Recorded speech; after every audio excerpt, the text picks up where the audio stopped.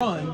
So as a guy like you, are you like licking your chops a little bit? All right, fine. You want to run? I'll come up and smack you. Nah, yeah, I'm gonna come up and tackle, and I'm gonna do better with my tackling this week. I know the past, but week or two I've been not so good with tackling, missed a couple tackles. So, I mean, it's an emphasis of improvement for me. So, I'm gonna definitely be better with the tackling. I want to talk about the last game. I know that it did not go well. I'm not pretending that it did, but I went back and watched it 3 times.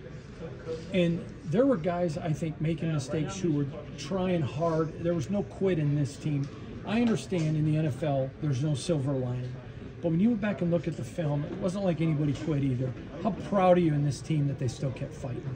I mean, I feel like that's what we're supposed to do. You know, you don't get a reward for doing what you're supposed to do. We got to come out victorious. We can't, let the mistakes, hurt ourselves. So, and that's exactly what happened.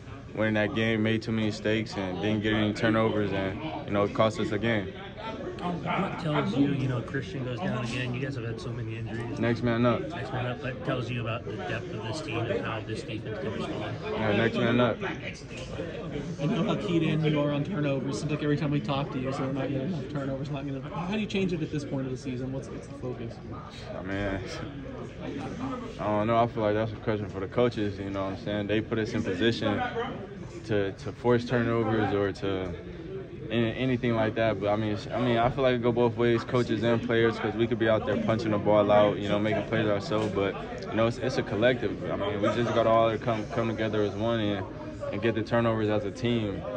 Sorry if you already answered this. Coach announcing Aiden O'Connell as a starting quarterback this week. I don't have nothing to do with that. I'm on the defense. Yeah, I know. But I'm just wondering what you think about him as an asset to this team. We got 2 really good quarterbacks, so I mean, I feel like he's gonna fill the spot good. What can you anticipate from possibility of playing,